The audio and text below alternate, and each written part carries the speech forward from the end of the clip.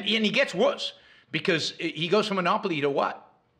And you can blame that on capitalism, but you can get exactly the same result if you have people trade because they flip a dice. So if you took 100 people, let's say you give 100 people $10 each, and then they had to trade with each other. If you flip a coin and I flip a coin, and if we flip a coin, if it's heads, you get $1. And so that's your game. Heads gives you $1.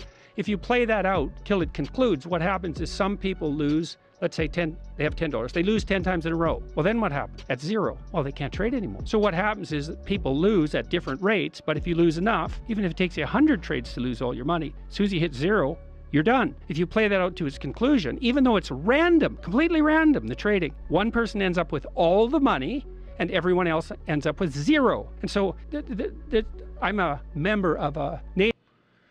I mean, this is terrible. I can't tell you how terrible this is. It's really, really bad. Because this plays into every anti-capitalist idea that's out there. Capitalism is just flipping coins. The distribution of wealth is not determined by ability. It's not determined by production. It's not determined by ingenuity or applying reason to a problem. It doesn't enhance the world. It doesn't enhance other people.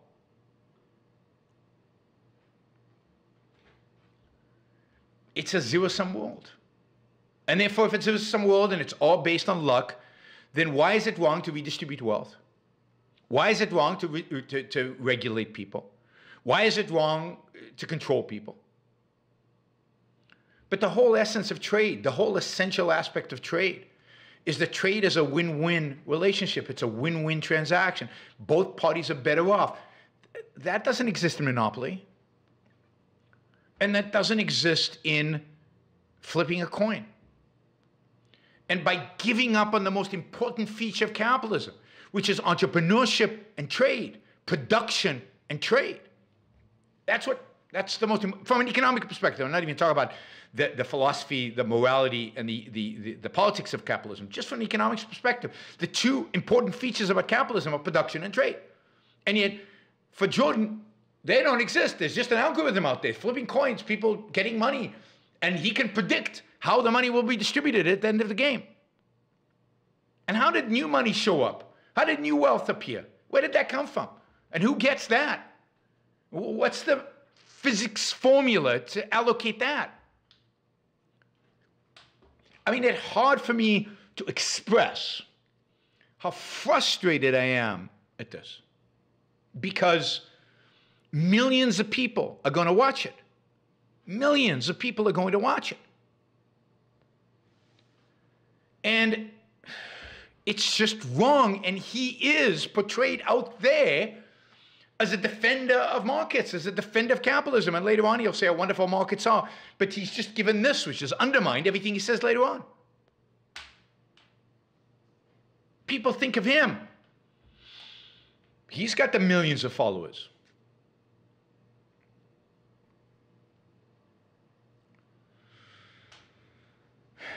All right, let's see.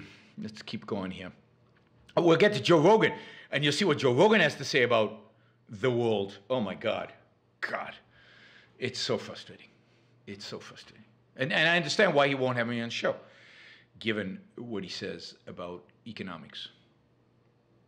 Native Canadian family, West Coast Indian family, Native family. And listen to this. This particular culture had a tradition, potlatch, and they had the same problem in their culture. And the problem was that some of the big chiefs over some period of time would end up with like all the stuff, all of it. And that. But how did they end up with all this stuff? And again, if you don't differentiate with capitalism, then people assume that this is the same way the capitalists get all the stuff. The chiefs got all the stuff because they had the political power to take all the stuff. The chiefs got all the stuff because they confiscated all the stuff. They stole all the stuff. They took all the stuff. They didn't trade for all the stuff. It's not that this chiefdom was some free market where the chiefs landed up with all this stuff. It's a zero-sum world in which they had the gun, political power, and took it all. And he's saying this is just like capitalism. This is what happens. All these systems are the same.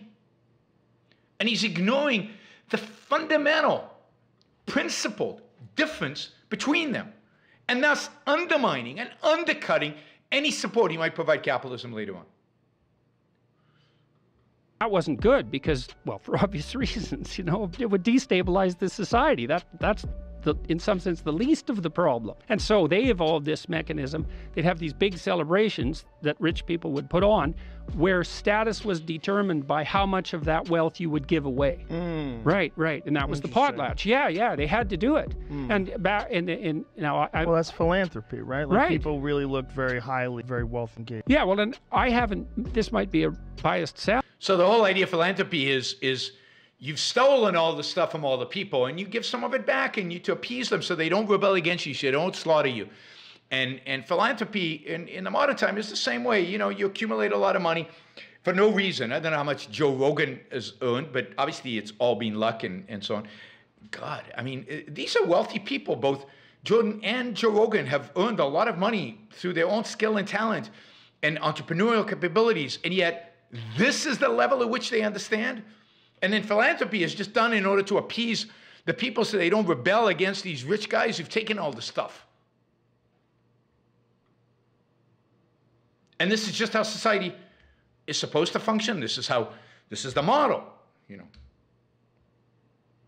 But I don't think so. And if it is, it's biased towards entrepreneur conservative types who you would think in the parity sense would be the least likely to do this. I haven't met anyone who has a vast fortune whose primary concern isn't what the hell can I do with all this money that's beneficial as fast as possible. They're not sitting around thinking I need another super yacht. And now look, there's going to be people like that, you know, but I haven't met any of them. Have you met Jeff Bezos? No, I haven't. I haven't met Bezos. What has Joe Rogan got against Bezos? God. But I bet he's got a couple. I'm sure he does. But like, I'm pretty happy about the fact that he's building rocket ship. Good for Jordan Peterson. You see, once in a while he says something and you go, yes. I'm pretty happy he's building, you know, spacecraft as well. And you need billions. And that actually takes a lot of capital. Yeah, it does. You know, and the other thing there's a couple of other things about capitalism that are worth thinking about. One is... He hasn't said anything about capitalism until now, by the way. Not a word about capitalism until now. But there's another thing. You see, you've talked about all these other systems. Communism, tribalism, all systems of force and coercion. All systems of zero-sum economics. And now he's saying there's another thing about capitalism. So what he's saying is everything I've said before is capitalism. Ugh. So angry. All the evidence suggests that relatively free markets are the best way to make the absolutely poor richer.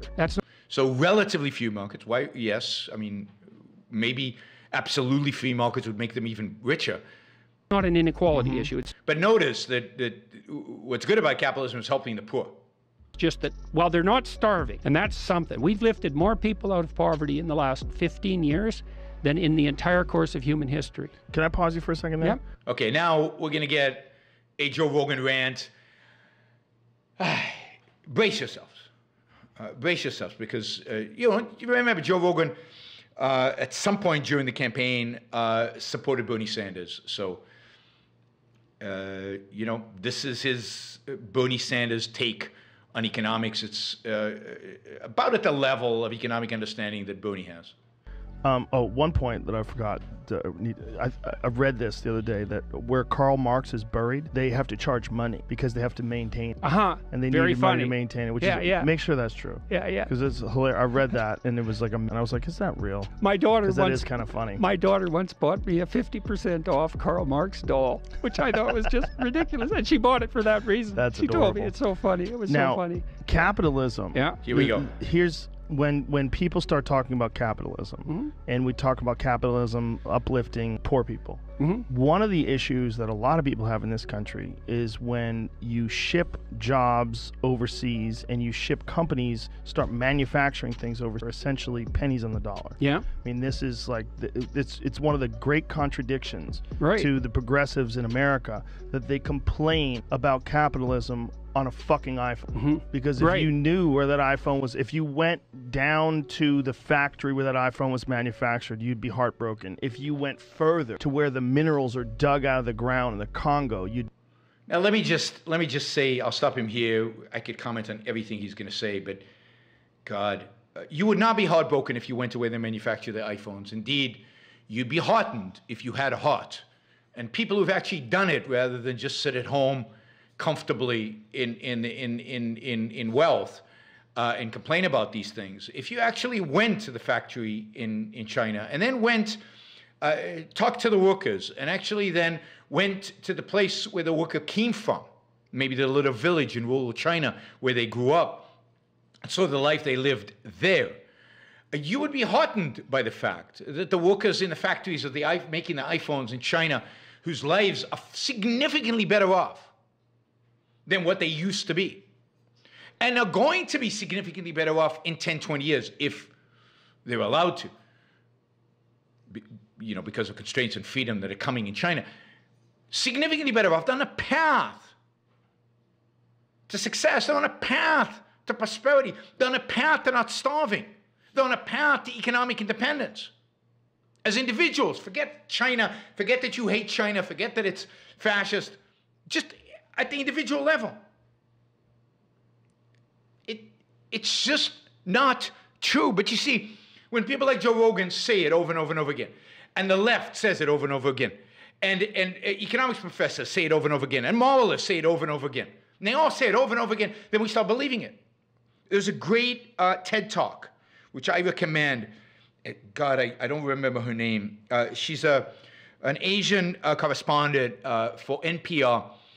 So a typical leftist NPR correspondent who spent a lot of time in China, who lived in China, and reported from the factories, and went to the factories, and talked to the women who worked in the factories, and wrote about it, and did a TED Talk about it, and wrote a book about it. And she shows how much these factories have benefited, had improved the lives of these Chinese, and how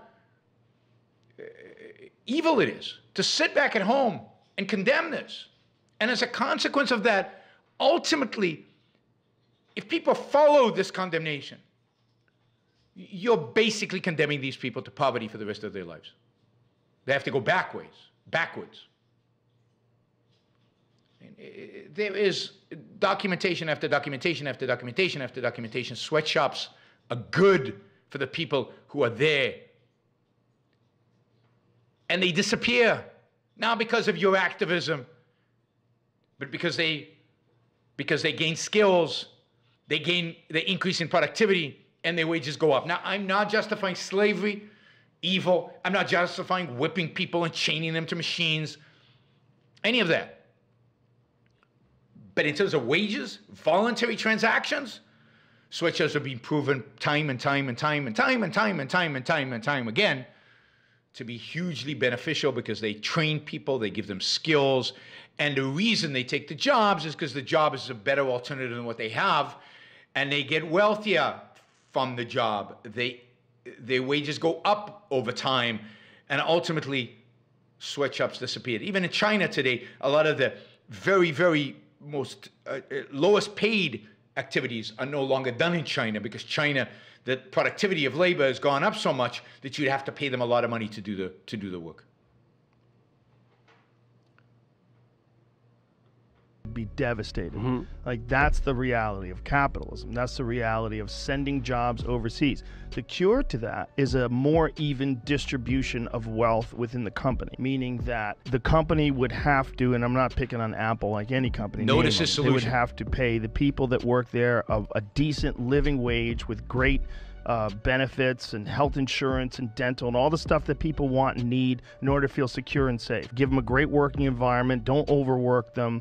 And now how much money? Because the amount of money that Apple has put aside, and obviously I'm an Apple fan, I have an Apple phone right here, I'm not picking on that, but they are one of the richest companies that's ever existed on the face of planet Earth. But how are they doing that? One of the ways they're doing that is by paying people very little to make their products that they sell for a giant amount of money. Yeah, so that is unbelievably ridiculous. I mean, it just really is. You know, the contribution of labor in terms of assembling these iPhones is what allows Apple to make a fortune. And what would happen if Apple started paying all its workers much higher wages? much higher wages. What would happen if that was the case? I mean, they would have to charge a lot more for the iPhones and sell a lot less of those iPhones. And because they sold less of those iPhones, what would happen to the number of jobs that were available to assemble those iPhones? It would decline. A lot of those people would go out of business. Whenever you pay people artificially high wages, whenever you pay people more than they are productive, what happens? You lose money on those employees, and therefore you get rid of them. Now, we'll get to John Ford, the Ford example, where Ford basically doubled wages of everybody at the Ford plant some year. But what Ford did when he doubled those wages, by doubling those wages, he attracted the most productive workers in the car industry. And he laid off the people who couldn't produce at whatever it was, I think $5 an hour. I can't remember what the number was, $5 a day, probably a day in those days. So what he did by increasing the wages was not just randomly increase wages, but increase wages for the most productive and expected them to live up to that productivity. And he said he wanted to pay them so they could buy their own car, but that's not why he did it. You know, Jordan Peterson will talk about this. That's not how he did it. Why he did it. Jordan will say it is, but it's not. He did it because he wanted to attract the best, most productive people to work at his factory. He wanted to be able to expect and demand from them extraordinary productive ability.